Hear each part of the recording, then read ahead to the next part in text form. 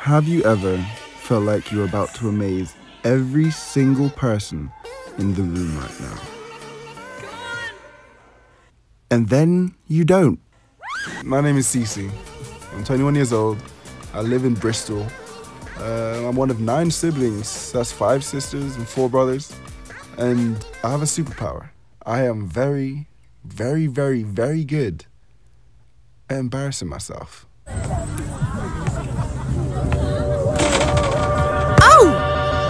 Oh, we tripping. But this isn't about all the embarrassing things I've done in my life. It's about 2019, the most amazing year I've ever had.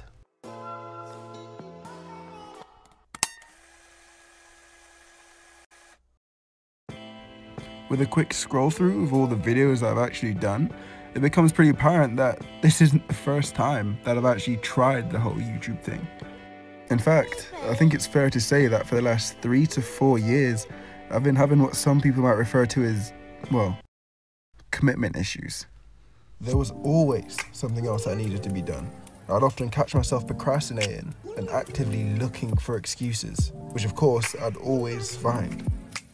It felt like I was always waiting for something. A moment. The perfect moment. When everything would just make sense. It would all come together. All the lessons I'd learned, all the challenges I'd overcome. Everything for that moment. It's a bit of a mad one, isn't it, Just? A little bit of a mad one. Just a little bit. Well, it's not mad for us. This is everyday shit. This is everyday shit. It's mad for others. That's Joss. He's one of the people I used to work with. You see, by the time the start of the year, I'd already left education and I'd changed jobs from selling Swedish meatballs to knocking on people's doors. But that still doesn't explain why I'm in a tuxedo. Whether you believe it or not, the cutthroat world of door-to-door sales is surprisingly rewarding. Let me say it again. Yes, it's a very cutthroat industry, and those that can't sell quickly find themselves dropping off. But those that can sell, and boy, I could sell. They get given the world. It was a very important stage of my life and actually the foundation of everything that happened this year. I made some lifelong friends. I learned so many lessons, not only about myself, but also about life. Rule number 1, always take joy in what you do and find the funny side of it. I had a good time and made a lot of money doing it. I'll admit, from the way that everything started out, I thought it was going to be a pretty good year.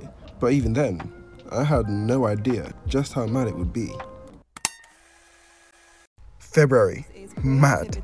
I remember this month like it was yesterday. Previously I'd said that I'd met some really cool people and made some really cool friends while I was working at the sales place. This is where a Corey comes in. Yeah, Corey, I'm talking about you, boy.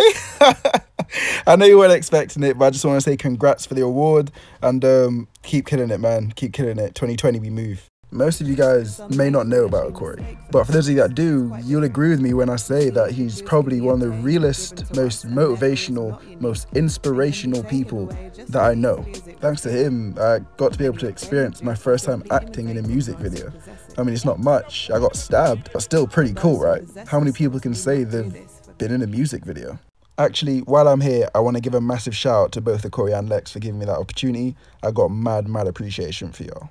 But it didn't even end there. The month hadn't even started yet. And yet again, I was given another opportunity to fly out to Monte Carlo, where I would have been staying at the Fairmont Hotel. Yeah, the one with the racetrack in it.